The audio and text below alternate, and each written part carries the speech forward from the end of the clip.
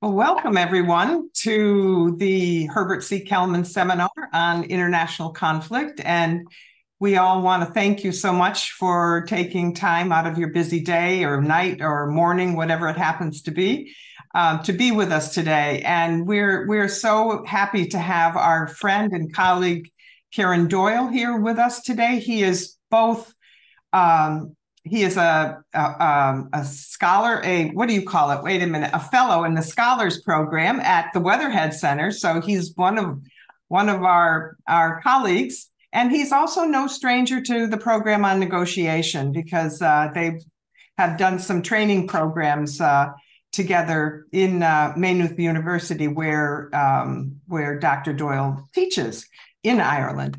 So we are delighted to have him here, as well as delighted to have you. And let me just say thank you to our team here. It takes a big effort to make one of these seminars, pull one off. And we are so grateful to Nicole Bryan, to James Kerwin, to Diane Long, to Riley Schretzel. And I hope I got that right, Riley. And our newest member of the team is Lindsay Sullivan. So we want to have a special welcome for her as well. But meanwhile, you're here to hear Dr. Doyle talk about the EU. His title of his talk is "Where Do We Fit In? Rethinking the Role of the EU in Peacebuilding Missions." And before we get started, before I introduce him, I just wanted to let you know the format where Dr. Doyle is going to be talking for about 35 to 40 minutes, after which we will turn it over to you, the audience, for a Q&A. And if you would, please put your questions in the Q&A function. And then I will read the questions to Dr. Doyle, and he'll answer them one by one. And, we always have so many more questions than we can get to, so we apologize in advance for that. But yes, let me just now introduce our friend and colleague, Kieran Doyle. He is an associate professor in the Department of International Development and an assistant director of the Edward M. Kennedy Institute for Conflict Intervention in Maynooth University, Ireland. His teaching and research interests involve a high level of external engagement with key practitioners and organizations active in the practice of conflict intervention and development, peace building, and restorative practice. Since 2013, Dr. Doyle has served as the Irish representative on the academic board of the European Security and Defence College. That's based in the European External Action Service in Brussels. He was co-editor of the Open Access Journal of Mediation and Applied Conflict Analysis. Since 2019, Dr. Doyle has reported to a preparatory committee of the European Council on mediation, negotiation, and dialogue capacity in common security and defense policy missions. So as you can see, Dr. Doyle, he's taken some time off of his busy schedule in Europe to be with us here at the Weatherhead Center for several months. So we are thrilled to have him, and we're sad that his time is nearly up. He's going back to Ireland in December. So now just enjoy the time that we have with him here today, and we'll come back and take your questions in about 40 minutes. And at the end, I'm going to turn the session over to Nicole Bryan, who's going to just fill you in on a few things that are happening around PON in the next couple of weeks. So, all right, Kieran, it's yours. Thank you very much. Can you hear me? Can you hear me? Yes. Excellent. Donna, thank you so much for that warm welcome. And it's great to be in the company of old friends. I recognize many of the names that are coming through there and sending messages. And it's a fantastic opportunity to greet you all again, and also to fill you in on some of the work that we've been doing down through the years, and particularly with your previous connections through the Kennedy Institute in Ireland. So I'm going to share my screen here. I have a presentation. I've got plenty of slides, got plenty of images, and I'll go through it very quickly. But I think the flavor of this will be in the discussion afterwards, and your interactions and your responses, because ultimately the European Union's efforts in peace building depend on connecting people with people and people understanding the mission. And I think sometimes that's something that Europe hasn't perhaps achieved to the extent that it could. So hopefully today we'll address some of those concerns and perhaps interests that you have as well. So I'm going to share my screen here. Here we go. Okay, and I want to say initially that it's such a fantastic honor on Donna's invitation to deliver the Herbert Kelman Seminar on International Conflicts Analysis and Conflict Resolution. It's a huge high point of my career to deliver this seminar, and I do hope that it reflects the values and the aspirations, but also the standards of excellence that you have achieved down through the years. So I'm very honored to be part of this program.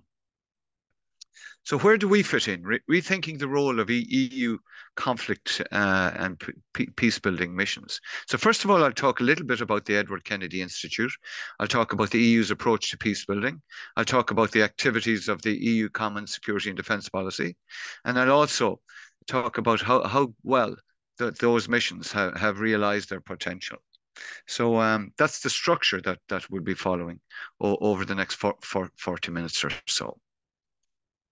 So the Edward Kennedy Institute is based in Maynooth University. It's a small university, well, relatively speaking. We have about 12 to 13,000 students. We're based about 20 kilometres from Dublin. And it's an institute funded by the Irish government primarily, and dedicated to the memory of the Kennedy family and their role in the Irish peace process. It was specifically named after Ted or Edward Kennedy, but on the insistence or on the request of Joan Kennedy Smith, who was ambassador to Ireland at the time, because she felt that Edward's role in the Irish peace process needed to be recognised. So we work with practitioners, we develop theory through research, and we teach, and we also encourage community engagement with the communities that are affected by conflict. Our aims are to build capacity for constructive approaches to conflict at all levels of society, to generate new knowledge, and perhaps to refrain existing knowledge to support communities to transcend predictable patterns of conflict. And particularly, you will know and be aware of the Irish peace process. So we work quite a bit with the Irish government in the promulgation of and theorization of that conflict and the peace process that emerged from that. So with three key terms, we have mediation, negotiation, or three key core themes, I should say: mediation, negotiation, restorative practice, and peace building. How do we teach? We teach mediation, negotiation, dialogue. We teach conflict analysis, teach peace processes. We teach agreement implementation. We teach conflict security and development, and gender and trauma issues. So we have a wide gambit of programs that we deliver.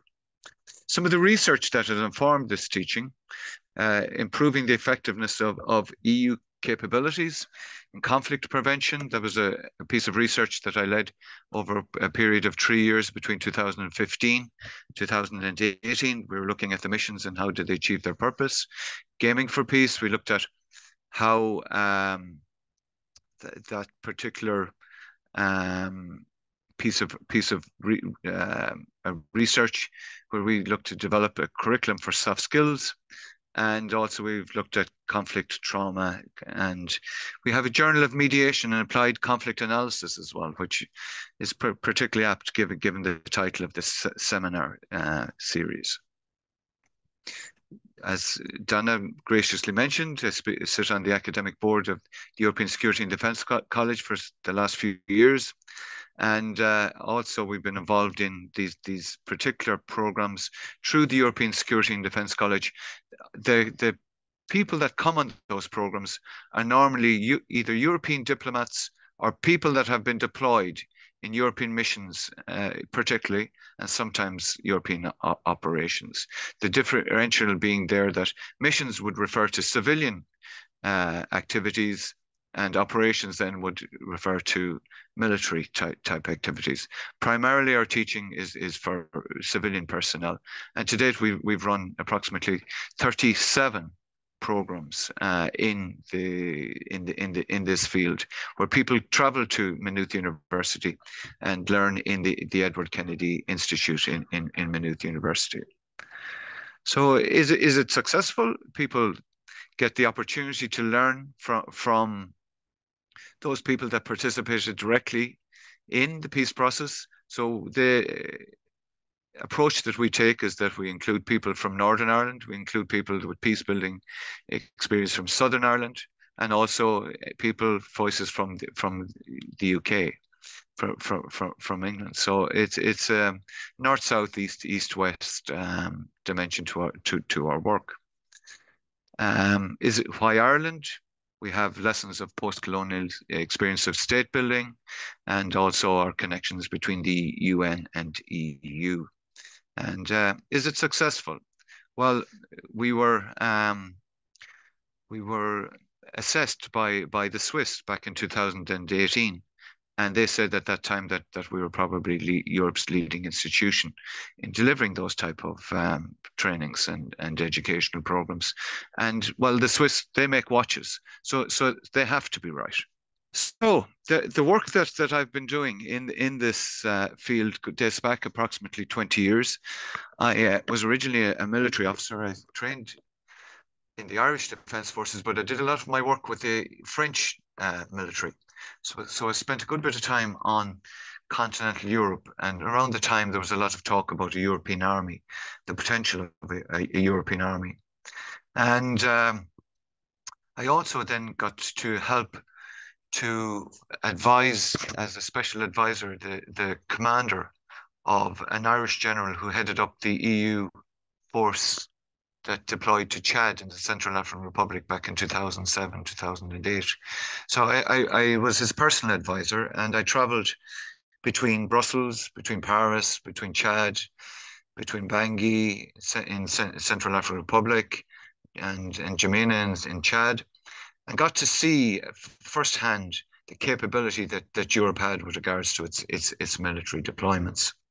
So that's my own personal interest in this. I retired from the military life very soon after that, and it gave me, I suppose, a unique insight into the potential that Europe had with regards to making a difference and peace building across the world. So modern conflict has come in three waves. Struggle for independence in European colonies. You've got rival groups fighting for control of these new states, and Arab Spring and the jihadism and Russian imperialism, which more recently. But all of these have impacted on the EU and its neighborhood. It's harder to understand. There's usually civil wars have foreign meddling, largely in poor countries, especially hot ones, and it causes millions of deaths. Far more die from war-induced hunger and disease than from shrapnel. And a number of countries, approximately 16, currently have issues where they have more than one conflict going on at the same time. Why is this? We have erosion of global norms and sense of impunity, that people can do what they want without recrimination. You have the impacts of climate change, religious extremism, and organized criminality. So with regards to conflict analysis, there are four basic drivers that have been identified: insecurity, inequality, private incentives, and perceptions. So the challenge for the EU is to identify where it can fit in within those four different dimensions. And the top two there, insecurity and inequality, or geopolitical or macroeconomic type issues. And then the bottom two, private incentives and perceptions, they can be perhaps amenable to behavioral change, to communications, and even strategic communications interventions. So if you look at the context of why this has evolved within a European dimension, why is this happening now, and why is it taken momentum in the last 20 years or so? You have the drive within Europe, I suppose, that you had this disintegration of Yugoslavia, where the European Union was unable really to make any great intervention. You have the development of EU and NATO synergy, going back now almost 25 years.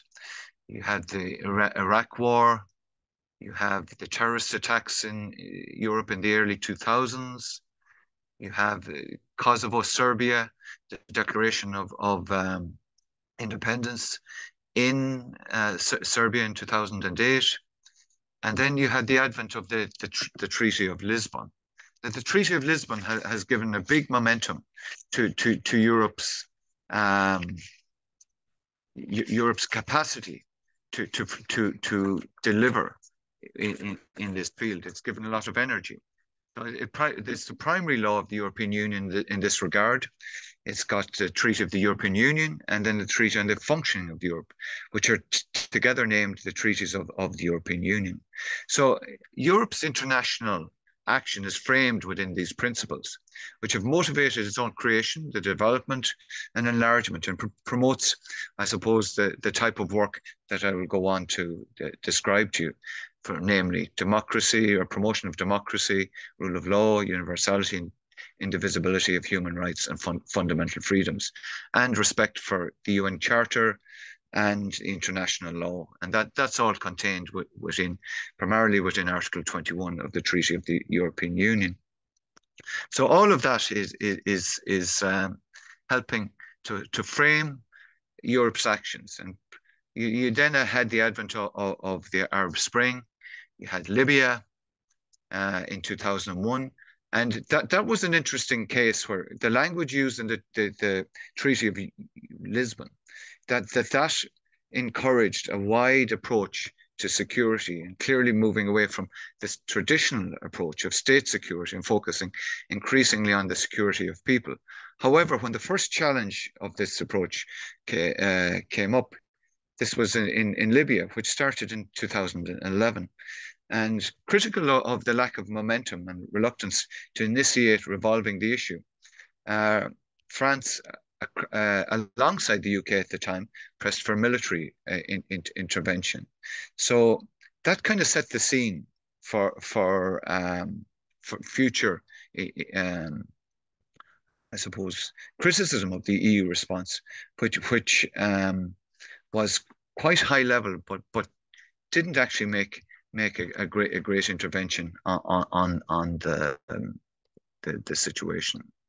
You also had the advent of Georgia then, and the UK, Ukraine, I should say, and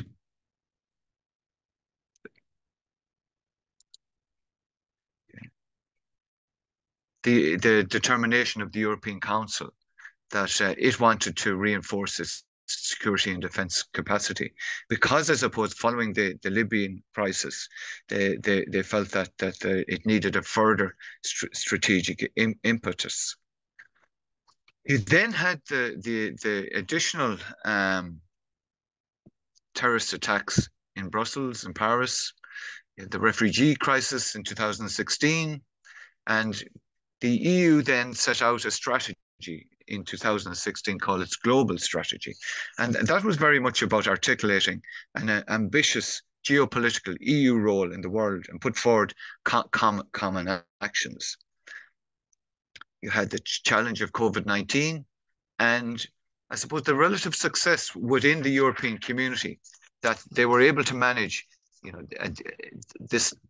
a community-wide response to vaccinations and the types of interventions that were made. the fallout from Brexit, and whole this commoding or this on I suppose the danger was that you were going to there would be copycat or that this would unhinge the European project, which thankfully it didn't. The Afghanistan withdrawal and the inability, I suppose, of the liberal approach to copper fasten itself within Afghanistan, that was another major crisis. But it was a crisis where the European Union partners and member states acted, generally speaking, together in order to coordinate the withdrawal of those that were either part of the European community or had associations with the European community. And then you had the advent of the Ukraine war, or the Ukraine attack by Russia, I should say. And this has served to copper fasten European resolve within security and defence matters. So what does that look like now? What do our missions look like? So despite the EU being perceived as predominantly an economic actor, the scale of this ambition is significant. In total, 37 missions and operations have deployed in 3 continents since 2003. And I think that's an important point to be cognizant of, that really that this work has only started back in 2003. This year earlier, we celebrated in the Kennedy Institute, we celebrated the 20th anniversary. Most of the European Union missions, and you will see them indicated there on the map, there's 12 ongoing civilian missions. Most of them have been in the area of rule of law and governance. So there's a developing operational capacity, which is enhanced by 2 what's known as civilian compacts now, where the governments, as in decision through the EU Council, have decided that even though there are challenges, including member state commitment, operational capacity, historical and colonial memories, doctrinal gaps, recruitment of mission personnel and challenges, that these missions and operations, that they are worthy of shoring up, and they're worthy of continuous deployment. So how do they work? They mostly promote human rights, rule of law, crisis management, building police capacity missions, and civil protection missions. They have aspired to local ownership, promoted in that would work through development, diplomacy, and common security and defence policy on locally security sector reforms. And the thrust of this work being in support of SDG 16, that's the UN development goals, that they would aspire to creating strong institutions that would support the capacity of countries to organize and to build their own forms of governance. They work on the integrated approach, which is multi-phased, it's multi-dimensional, and it's multilateral. And that's essentially that the EU can act at all stages of conflict cycle. The multidimensional, it brings in all different policies, such as as I mentioned, the diplomatic engagement, the missions, the development cooperation, and the humanitarian assistance. It's multi-level. It addresses the complexity of the conflict at local, national, and regional level. And it's multilateral, engaging all actors present in the conflict. So it's about creating strong linkages through this integrated approach. Typical type of work that it would do: disarmament, demobilization, control of small arms, mine action programs, peace mediation and dialogue, transitional justice measures, support to parliaments, support for elections, and security sector reform. Here's an example in the Horn of Africa of the different types of missions that come under the integrated approach. So you've got a development program, you've got educational programs, you have humanitarian aid, you have capacity building, for example, for the Somalia Coast Guard to stop piracy. You have a stronger naval capacity to dissuade piracy along the Indian Ocean. You have an EU training mission in Somalia that is helping the fight against Al-Shabaab. And as I said to you, you also have the humanitarian aid as required. So you have rule of law, building institutions, security sector reform, and mine operations. So that's quite a bit of activity. In total, you would have approximately 4,000 people deployed across the globe working on these different missions. They work with partners, Eastern Partnership, more in, we'd say, in Georgia, and then and Moldova, and countries, Ukraine as well. And these would be countries that would have aspirations to join the EU in the future. So our study between 2015 and 2018 saw that they were a vital contributor to international peace and stability, and their visibility needed to be strengthened. They worked through the theory of change. In other words, they will consider, well, how best can we contribute to this, and how best can we contribute to development and development through security. So it's very much about finding what that country needs and then designing the type of intervention. And this is a developing capacity within the EU, because up to this point it has been quite, I suppose, challenging to always align the mission with what was actually required. And in our studies between 2015 and 2018, we found that out of the 8 missions that we studied, only 2 had actually been systematic in its interactions with its host nation. So much of this left a little bit of room for approval of where the EU could promote the concept of human security as a comprehensive and integrated fashion, but most of all, people-centered approach. So that's a continuous challenge. And the challenge is to ask ourselves, well, why are we doing this, and how are people benefiting from this? And this was referred to in a bigger dimension by Ursula von der Leyen, who is president of the EU Commission. And she said in her address to the Union, she said that Europe needs a soul, Europe needs an ideal, and a bigger sort of reflection on the political values that serve the European ideal. And we do resume virtues very, very well, but ultimately, do we do the eulogy virtues, where you know the type of work that Europe has been doing, is it resonating with people on the ground?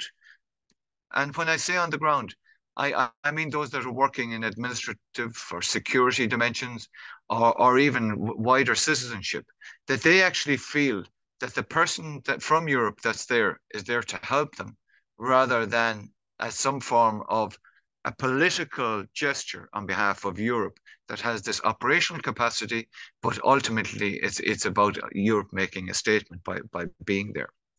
So I think the challenge there is that there are dimensions of the decision making where it's removed from the type of work that we do. And sometimes Europe itself can be a little bit disjointed in the way that it makes this in that it's thinking. So obviously, it's the epitome of the multilateral approach, but not everybody thinks the same with within the European project. And it might look different from the outside looking in, but inside it can be, a hugely political environment. And also how we project ourselves, and even at a human level. The European Union attracts some really competent and well-meaning people. But when we are efficient and when we are, determined through our sense of, I suppose, managerialism that we bring to these missions, how are we connecting with people on the ground? And it is a politicized environment, as I referred to just there, that those that are leading the missions, well, they have a lot of balls to keep in the air. They have to manage their political masters in Brussels.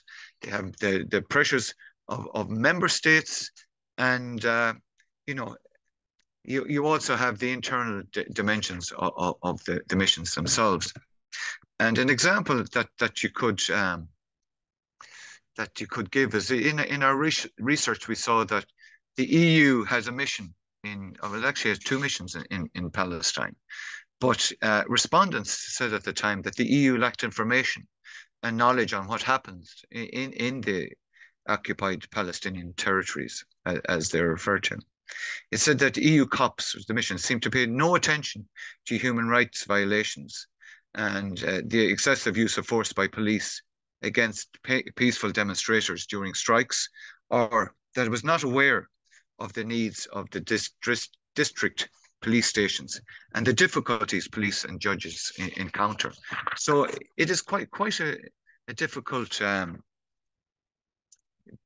suppose, environment in which to make an opportunistic difference. And very often locals themselves have very little capacity and no agreement on how to move forward, which can make kind of ownership of the peace building domain. It can make that quite difficult. It's not a virgin birth. There is a history. There is much historical resonances, and there is always this fear that it's an us and them when you're dealing with the host nation, and this notion that we might know best. And here within the liberal institutions, that we have the solution for all your problems. Also, maybe the expectations as well that the host governments have, that once an EU mission deploys, well, then it just may not have the capacity. Very, very often, as I mentioned, if we have 4,000 people deployed over that number of missions, there's approximately 20 at the moment. You're talking about a couple of hundred people. For example, in Afghanistan, there was about 150 operational staff, and the police force that they were dealing with had 150,000 of a staff. So, in a lot of ways, it was its resources were quite limited. So, why aren't they working? That they felt that a needed to invigorate their public diplomacy efforts. It needed to be stronger on the ground and to be seen as somebody that was acting in the best interests of the people of the country, not just self-interested elites. And the thing is that nobody will remember, the wider, or so the technical dimensions of what you teach, but people will remember the way that you connect with them. And there very often there's humiliation just to have an EU mission in sight, and it's important that empathy is shown. And the Gaming for Peace project, which we spent 2 years studying between 2017 and 2019, we studied this area. It said that a deep analysis of political, strategic, and security culture, along with the cultural dynamics and conflicts, is required, and that mission personnel must be able to predict second and third order effects of actions So it's not about just what you're doing for that year or year or two that you're deployed. You have to be able to think further down the tracks and see how this is going to impact on people. So the potential role of mediation, negotiation, and dialogue skills. This is something that I report to the EU Civilian Training Group, which are part of CivCom, the preparatory body of the EU Council. And I felt that by exploiting the EU concept, which was first brought in 2020. Its revised version was brought in 2020, but this saw the role of mediation, negotiation, dialogue as an expression of Europe's values across the wider domain of the type of interventions that Europe make. And so these skill sets has been really important to get a greater connection with the people that they're working with. And the visual image of people actually interacting with each other, be it, we'll say, on the left-hand side there, where you have a high-level mediation, and on the right-hand side, where you have one of the peace-building missions, where you just show an interest in people and working through their problems on the ground, that actually was a very, very powerful image for Europe to be sending out. The key findings that research brought forward was that the EU already uses a lot of mediation, negotiation, and dialogue capacity. It uses it to collaborate with third parties and missions where it isn't part of the mandate, well, it's seen as a need, and it's central to horizontal working. And when it did this research, almost 50% of people said, well, no, we don't do mediation, negotiation, and dialogue.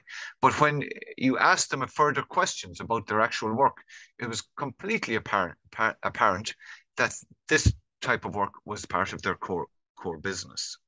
So a word cloud there is quite interesting, that it brings forward words like, facilitation, local, whatever, and essentially means that the European mission, instead of focusing on, or what it thought its focus was, on this technical capacity, was actually doing an awful lot of work that meant that it was an actor as opposed to a teacher or an imparting knowledge.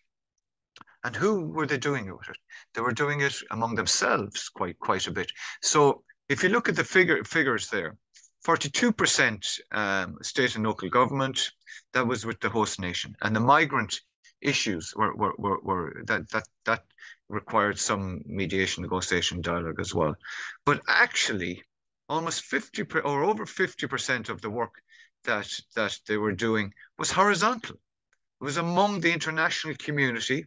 It was among the intra-agency approach, the application of the integrated approach that Europe has been aspiring to, and that the organizational egos and the challenges of organizational working were causing a lot of internal strife within the missions. So what type of communication activities were these skill sets imparting or facilitating? General conversations, managing of crisis, that could be anything from an outbreak of violence within their vicinity, or some kind of crisis among delivery of humanitarian aid, or throughput or passage of that humanitarian aid.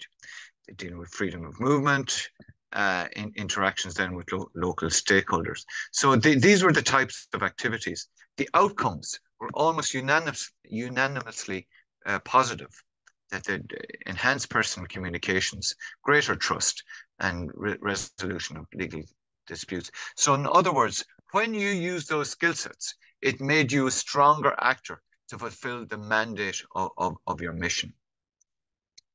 So this EU mediation concept suggests that CSDP missions have a part to engage in mediation relevant tasks and to support Track 1 level talks. Northern Ireland would be an example of this now, where we had two distinct strands of peace negotiations. You had the political issues, but then you had the security issues. And if you were to look at if there was anything, I suppose, missing from the Good Friday Agreement in Northern Ireland, you had a great, or you had a solution to its legislative challenges and a representation of communities within the Legislative Assembly. However, where it may have fallen down was in the determination, or sorry, in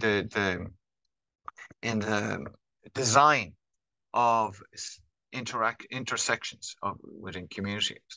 That these type of community locations where people could meet and talk and be comfortable in each other's company in a natural environment, that didn't arise from the Good Friday Agreement. So that requires little micro level interventions on the ground, particularly by political parties. And that's what has happened over the years, and it's seen the transformation of parties that were marginal and have now been brought into the centre through doing these little micro diplomacies, helping people with the issues that they encounter in their daily lives. So the philosophy behind this, but when you're making plans, think big. When you're making progress, think small. And also not to forget that people exist in networks. And our focus as peace builders that we have on track 1, track 2, track 3, or maybe focus on meso and micro levels, that perhaps we may be overemphasizing that, and that we should look to encounter where people are and look to encounter who they're meeting to try and understand their influences, not the levels that they're the categories that we're superimposing on them. So I leave it at that. Thank you very much for your attention. That's just under 45 minutes, and we have some time for questions. Okay, well, thank you so much for that detailed and extensive analysis of the EU. I mean, I, for one, learned a lot from this, Kieran, so thank you. Thank you very much. We have probably more questions than we're going to be able to get to, but I think it's important. The first question was asking about the EU's position in the Middle East, in the Hamas-Israeli war. I mean, could you clarify what that is? I can, yes. And that's something that I have been, I suppose, it's been causing a little bit of angst within the European community at the moment. You have the High Representative for Foreign Affairs, and what they've issued a statement in the last couple of days, and their emphasis is that there's no military solution. Okay. And they would say that the EU have emphasized initially Israel's right to defend itself in line with international law and international humanitarian law. It has also looked for unhindered humanitarian access. It's looked for release of Hamas hostages and that civilians must be allowed to leave the combat zone. It has urged Israel to exercise maximum restraint to ensure the protection of civilians. Now, that's been an emergent position in that on the outbreak of we'll say immediately afterwards, October the 7th, you had, I suppose, a little bit of disquiet within the member states, or some of the member states, in particular Ireland, with regards to the support that had come immediately from the European Union to Israel. And I think their position has been clarified over the last few weeks. And I think what we have seen is the emergence of their emphasis on that there is not a military solution to this.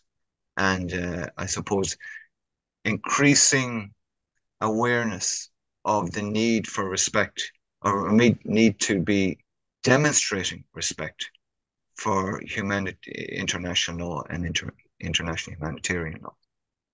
So I'm not sure if that completely, but the European Union's initial position did bring forward a little bit of disquiet from the member states.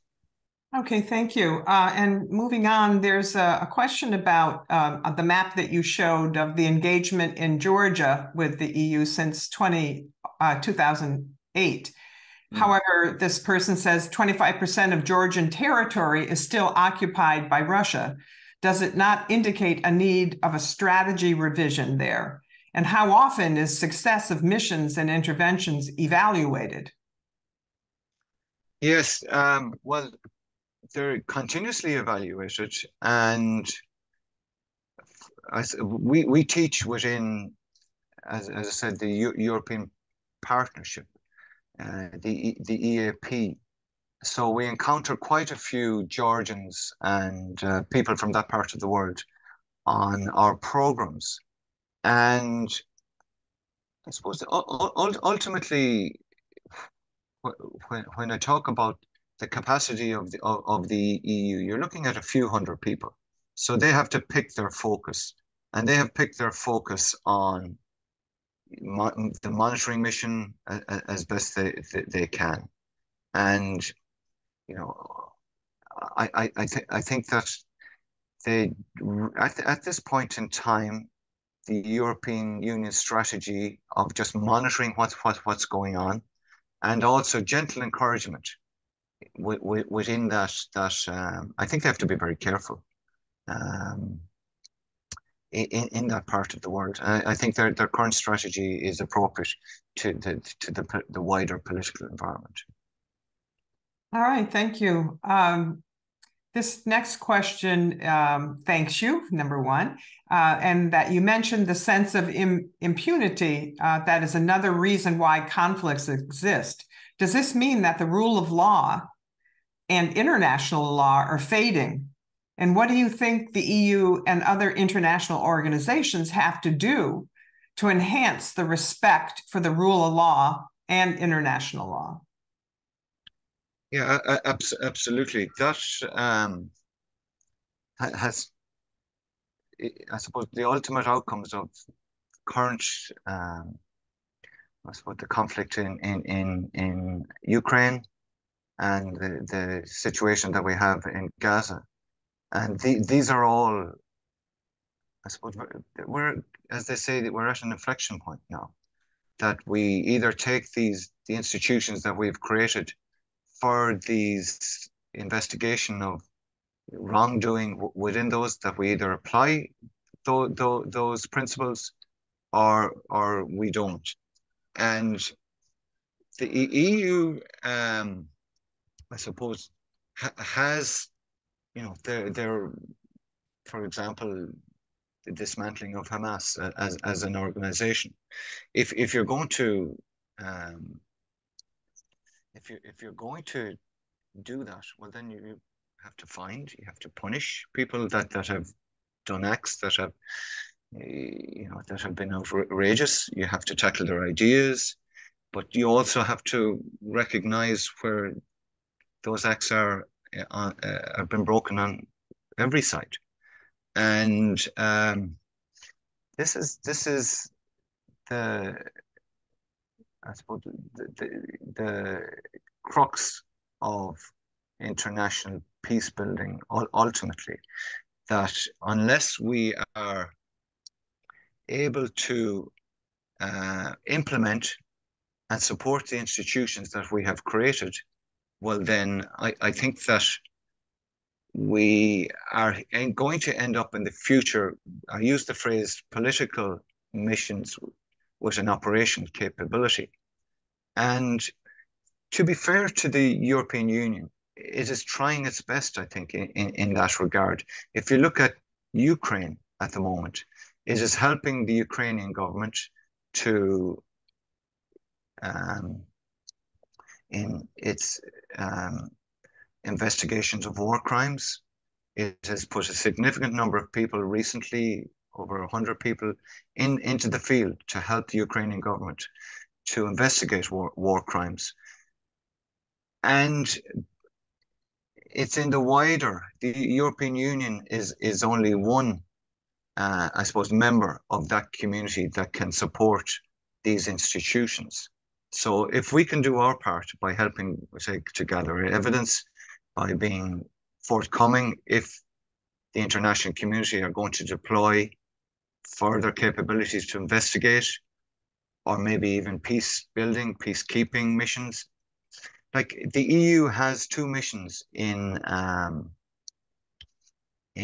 Palestine at the moment, and one of them has been helping the Palestinian police to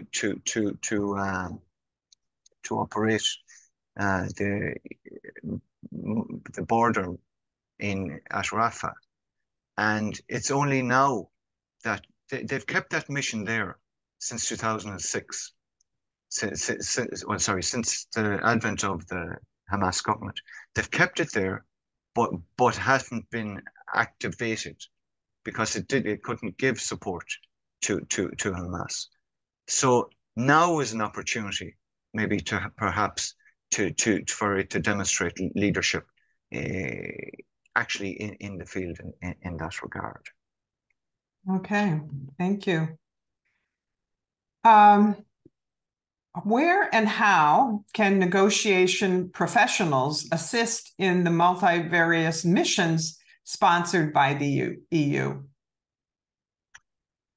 Well, it depends. The EU has its own capability. It's got its diplomatic missions. It's got about 140 odd delegations now around the world through which they channel diplomatic capabilities. It's got a mediation support team that operates through the External Action Service. I'm sure if you're not familiar with the External Action Service, it's essentially the diplomatic arm of the EU. They have around 140 different delegations around the country now, around the globe now, sorry. But so how can people lock into that? They can lock in by joining those teams, by application. But NGOs in the field can support the EU's work. And this is my point, that through improving the EU's own capability to work horizontally, that it can lock into and support whatever work that's happening in the field. The other dimension is that Europeans can volunteer to be part of a mission and can then bring their skills to bear in that environment, be it through internal workings of the missions, or by being somebody that works as a mentor or facilitator of dialogue on behalf of the EU within the missions themselves. And okay. Okay. I think we have time for one more question before we turn it up. Maybe two. Let's see. Here's a question about, well, let me just read it. When missions are initiated, at what level are mission objectives defined? Top level political leadership of member states? That's a question. Commission, Parliament, influence of the individual member states, or is it somebody else?